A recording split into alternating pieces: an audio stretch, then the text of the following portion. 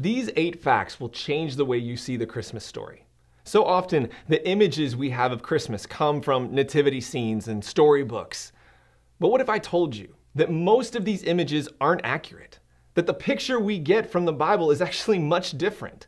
That Mary's life was at risk? That there was no inn? That the shepherds who visited Mary and Joseph looked much different than what you imagine? Well, if you're interested in finding out the answers to these questions and much more, then join me for this episode of Misreading Scripture.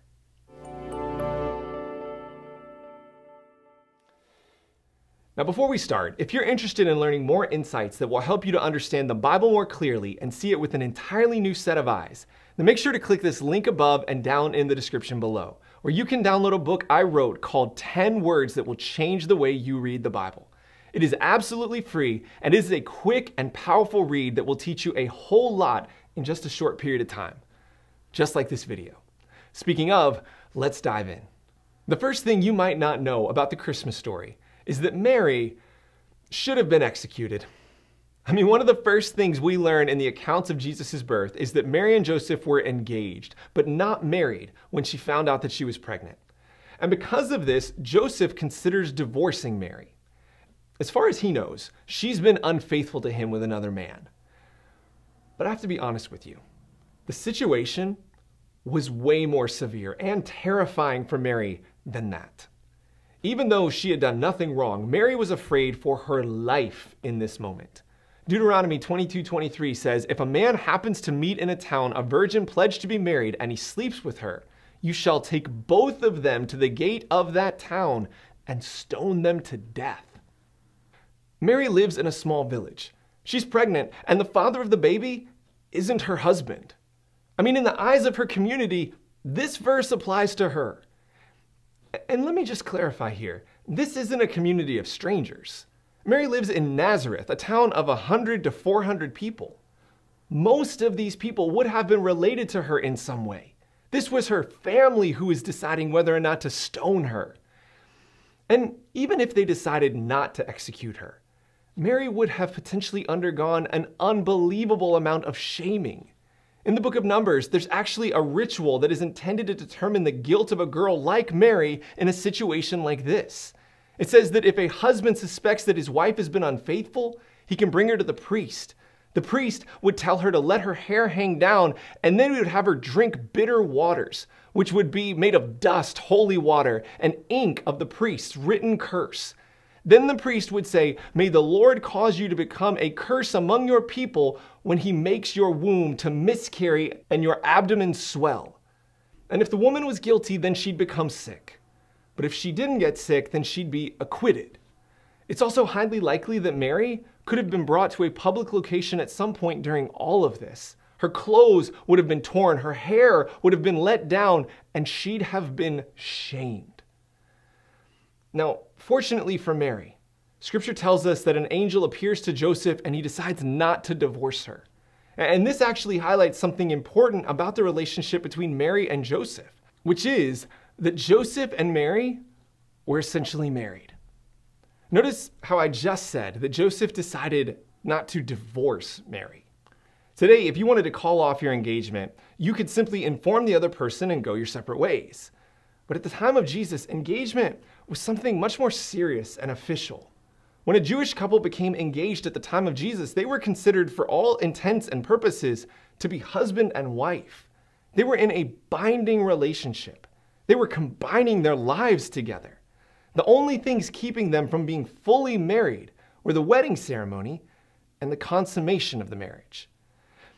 And much of the reason for this stems from how people viewed marriage throughout most of the world at that time. Marriage was a transaction. This is why the man's family would pay the dowry for the woman. There was to be an even exchange of goods. In fact, there were 2 forms of dowries provided to the woman and her family. The first was called a mohar. This would have been paid by Joseph's father to Mary's father. Mary's family was losing a daughter and Joseph's family was gaining her. And so the mohar was meant to compensate them for their loss. But this money didn't solely go to Mary's family. A significant portion was set aside for Mary in case Joseph died or divorced her. The other dowry was called a matan. This was given by Joseph personally, and it was also intended for Mary. In many ways, it would be for her protection. If Joseph died or divorced Mary, Mary would have been very vulnerable, right? She might have no one to provide for her. She might have been unable to remarry. But the mohar and the matan ensured that she had something. And once these sums had been determined, a legal document called a ketubah was signed. This was essentially a marriage contract. Joseph and Mary were legally bound together as husband and wife. And this gives us some insight into Joseph's feelings upon learning about Mary's pregnancy.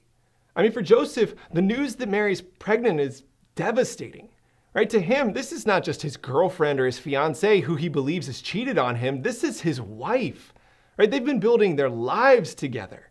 Commitments have been made. Transactions have occurred. So to find out that she's pregnant is devastating to him. And yet, nevertheless, because of the visit of the angel, Joseph embraces Mary as his wife, and he even takes her on the journey to Bethlehem for the census. But there's something really important about this scene in Bethlehem that is much different than you think. There was no inn. The setting of the nativity almost certainly wasn't a barn outside of a hotel.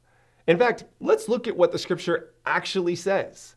So it was that while they were there, the days were completed for her to be delivered. And she brought forth her firstborn son and wrapped him in swaddling cloths and laid him in a manger because there was no room for them in the inn. Now, I know what you're thinking. This appears to be exactly what those verses are saying. It's right there, right? There was no room for them in the inn. And for years, this translation has led to stories of Mary and Joseph traveling door to door looking for a place to stay.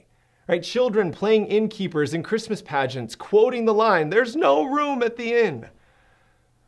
But the interesting thing is that's not actually what Luke is saying.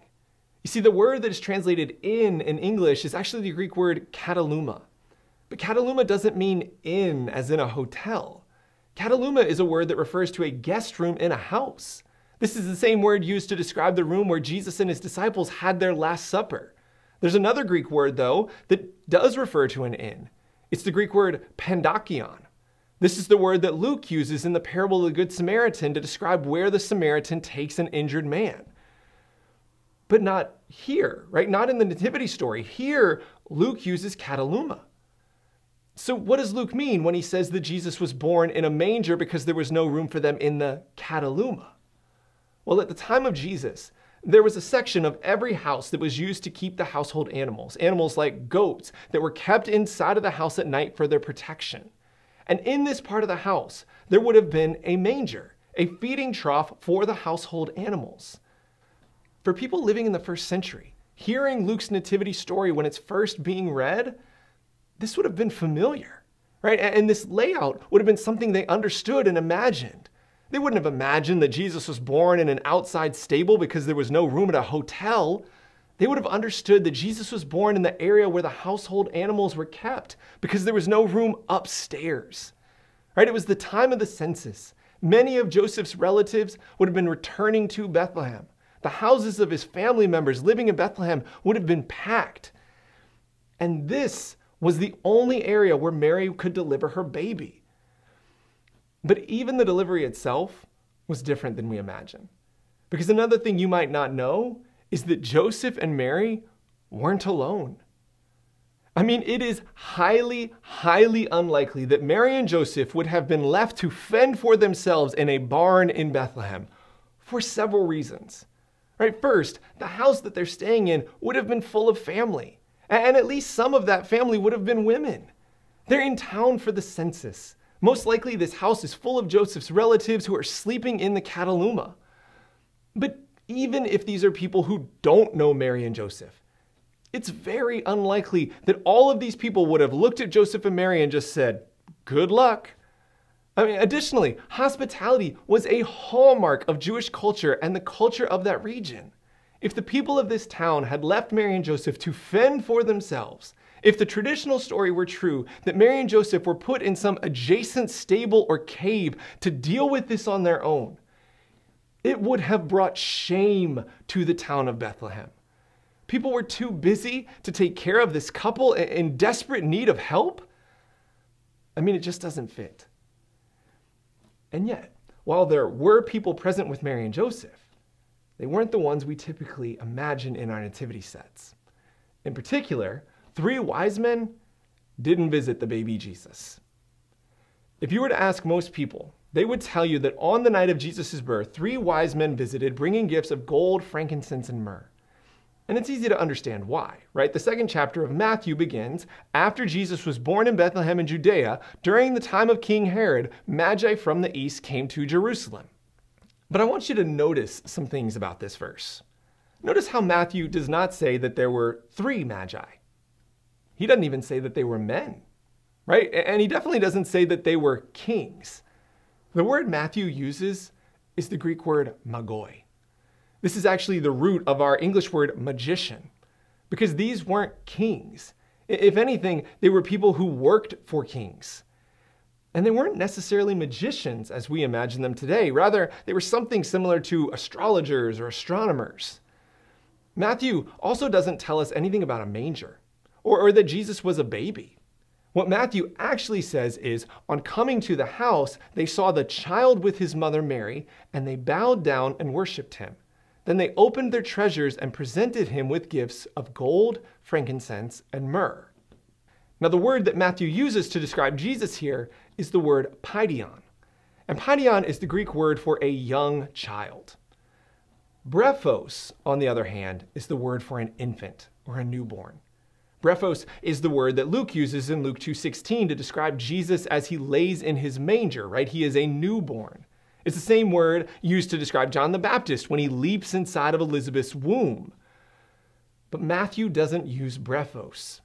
He uses paidion.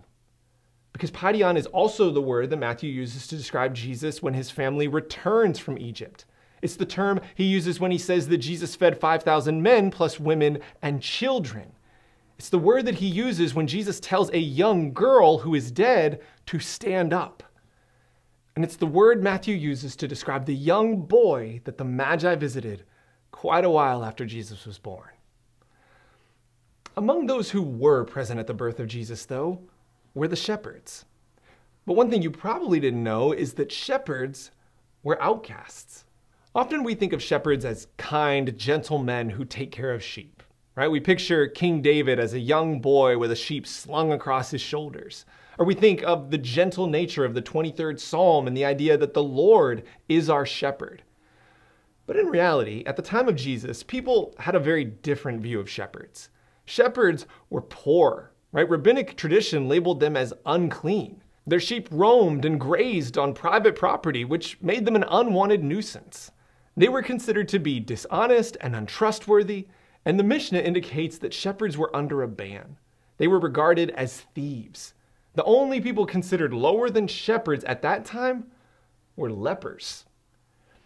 And let's be honest, right? They were the last people you would choose to add credibility to such a significant moment like the birth of the Messiah, especially when you consider this next fact, which is that the shepherds could have been young girls. In fact, this is still the case in many parts of the world. Genesis tells us that Jacob's wife Rachel was a shepherd. It was believed that there was more important work for the man to do, so the work of shepherding went to the lowest member of the family unit. And when you think about it, this is a much more realistic picture of the birth of Jesus. In the hours after she's just given birth, it's hard to imagine Mary welcoming in a group of strange men, dirty and smelling of sheep. But welcoming in a group of young girls, well, that's something much easier to swallow. Mary herself would have been a young girl. These would have been her peers.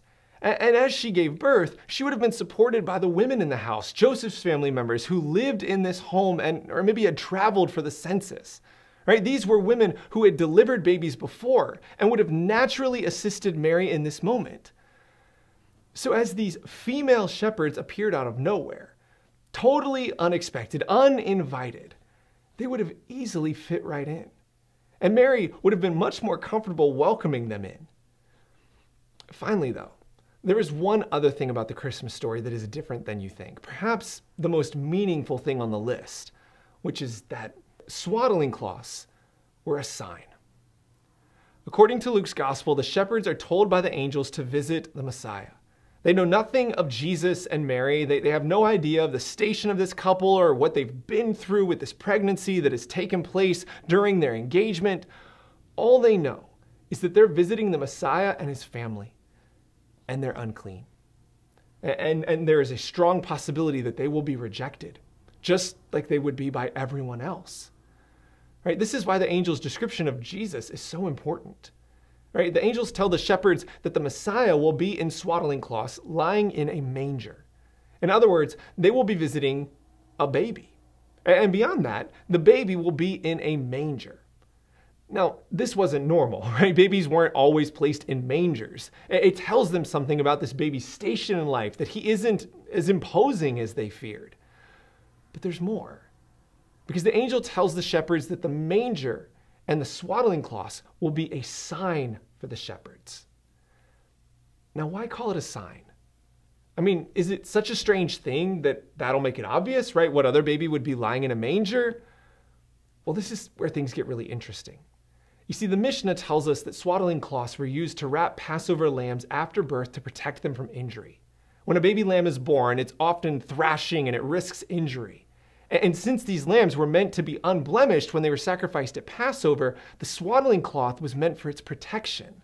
The shepherds would have known all about this practice, especially since lambs used for temple sacrifices were raised in Bethlehem. The shepherds would have seen this as a sign not only to indicate where this child was, but who this child would become. This is the Messiah, the Lamb of God, the one who would be sacrificed for the sins of the world. And the shepherds are the first to witness this. What is so easily lost on us is just how beautifully upside down this story is. The Savior of the world comes to the dregs of society. The one who receives the greatest privilege are the ones that everyone else considers the least worthy. It's something we see throughout the Gospels. And it's a powerful message to all of us. Because I know that some of you may feel like the shepherds. Unwanted, unclean, unloved. But the Savior of the world has come for you. You are not too bad for God to love. You have not made too many mistakes for God to forgive. And even you have been chosen for great things in God's kingdom, just like the shepherds. Well, that's it for this episode of Misreading Scripture. Now, if you haven't done so already, make sure to click the link up here or down in the description below to download my free book, 10 Words That Will Change the Way You Read the Bible. And if you'd like to see more videos like this one, videos that will change the way you see familiar passages of Scripture, then click this link right here. Thank you so much for watching. Have a great week, and we'll see you next time.